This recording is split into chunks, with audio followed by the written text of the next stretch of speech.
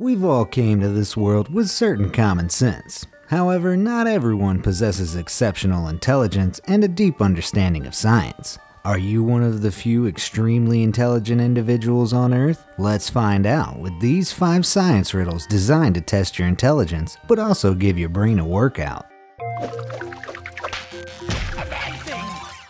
Number 5. The Ice Diamond Riddle. You've got a glass of water and an ice cube.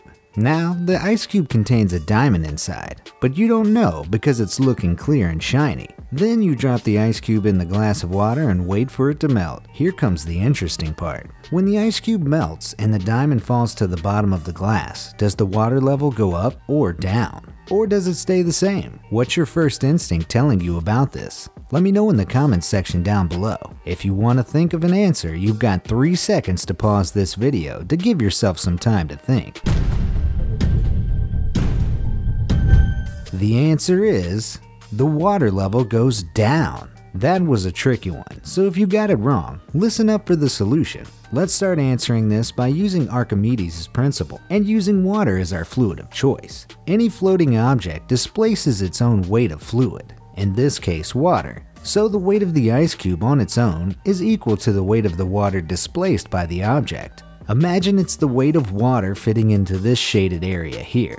So when the ice cube melts, it melts to fill the shaded area. I know it sounds strange, because the cube is larger in volume than its same weight of water, but it's because ice is strange in that it's more dense when it melts. Water expands when it freezes, so a gram of ice has a larger volume than a gram of water. Now, that proves to us that if you put an ice cube in the water by itself, when it melts, the water level will stay the same and not level up as you first thought of. So what about the diamond? When the diamond is frozen into the cube, it displaces its own weight in water, in line with Archimedes' principle. However, when the ice cube melts, it falls to the bottom since it's more dense than water. But in the water by itself, it's only displacing its volume worth of water and not its actual weight. Its actual weight inside the ice cube displaces more water than the weight of its volume worth of water when it's at the bottom of the glass. That means the water level goes down when it melts.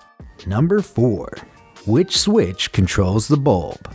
Imagine yourself in a basement. You're looking at 3 light switches in the off position. Each one controls one of 3 filament light bulbs on the floor above. You're allowed to turn on any of the switches, but you can only go upstairs 1 time. How can you tell which switch controls which light bulb? Pause this video in 3 seconds if you want to figure out the answer yourself, and share it with me in the comments section down below.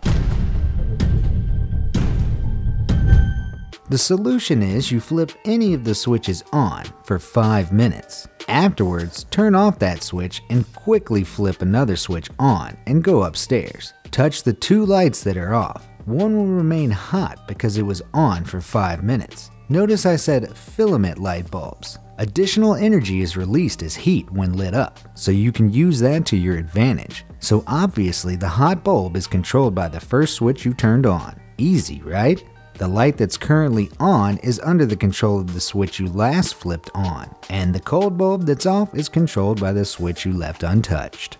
Number 3.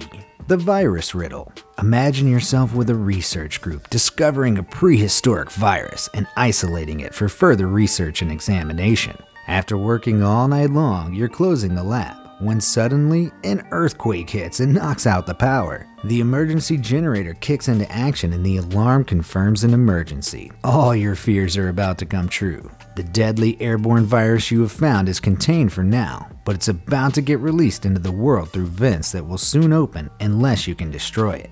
Imagine the lab as a 4x4 grid with 16 rooms. Now imagine that the entrance room is at the northwest corner and the exit room sits at the southeast corner.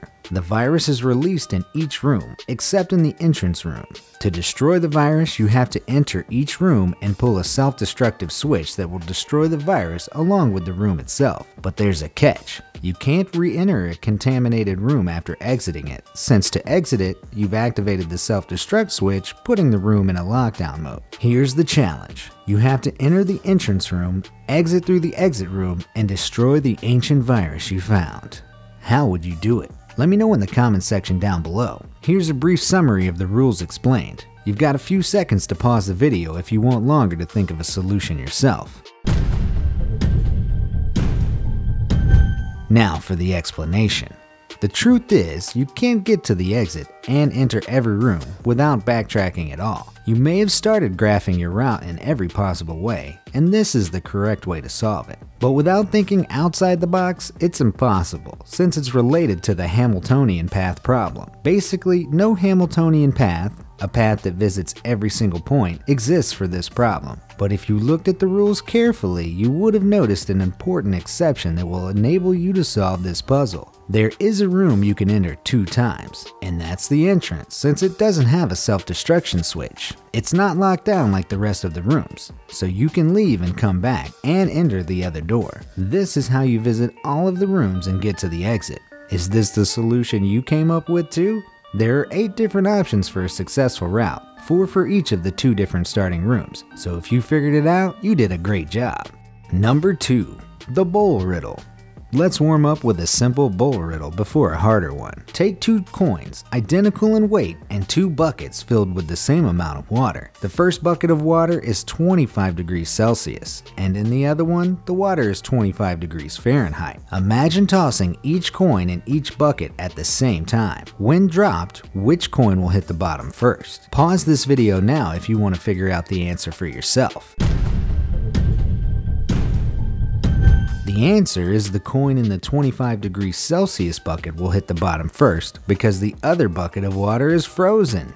25 degrees Fahrenheit is below freezing, which for water is 32 degrees Fahrenheit, so that bucket is filled with ice. Now let's continue with something more complex than this.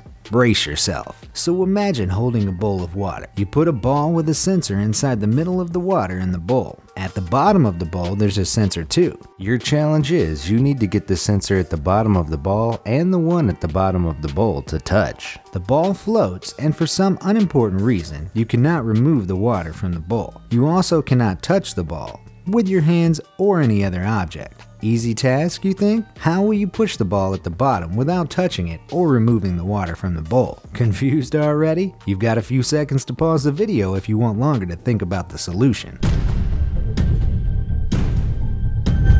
Here's how it's done. Take an empty glass and put it on top of the ball without touching it. The air inside the glass will push down the ball to the very bottom. So when you push the glass down, the water level beneath it goes down because the air trapped in the glass cannot escape. So the ball floats on the water at the bottom of the glass until it reaches the bottom of the bowl. Pretty amazing, right? Number 1. The boat riddle. Imagine you're in a boat. The boat is floating in a lake with a rock in it. You toss the rock off the boat into the lake. What will happen to the water level? Will it go down or up, or maybe stay the same? Armed with previous knowledge, you should be able to solve this one. You've got a few seconds to pause the video if you need longer to think about it. Here's the answer. The water level will fall. You again turn to Archimedes' principle, which states that the buoyant force on an object submerged in the water is equal to the weight of the volume of water that object displaces. This is one way to solve this riddle. Another way is to consider an extreme case. Imagine an extreme case where a rock is very heavy, but also very small, like a black hole rock. Imagine putting that rock in a boat. The boat will sink very low in the water to compensate, meaning it pushes the water level up. If you take the rock off the boat will displace much less water, and the water level will go back down. So if you drop the rock into the water, because of its small size, the water level won't rise, but go down. Easy as that. While in the boat, the rock was displacing its own weight. However, in the water, it was displacing its own volume. If the rock is denser than water, the amount of water it displaces when it floats is higher than the amount of water in place of its volume when it sinks. So it displaces less water when it's actually in the water, and the level goes down. So how many of these riddles did you answer successfully? Let me know in the comments section down below. And keeping to the science theme, if you've ever wondered what happens if you stand in the Hadron Collider while it's on, you should click on the video on screen now. Thanks for watching.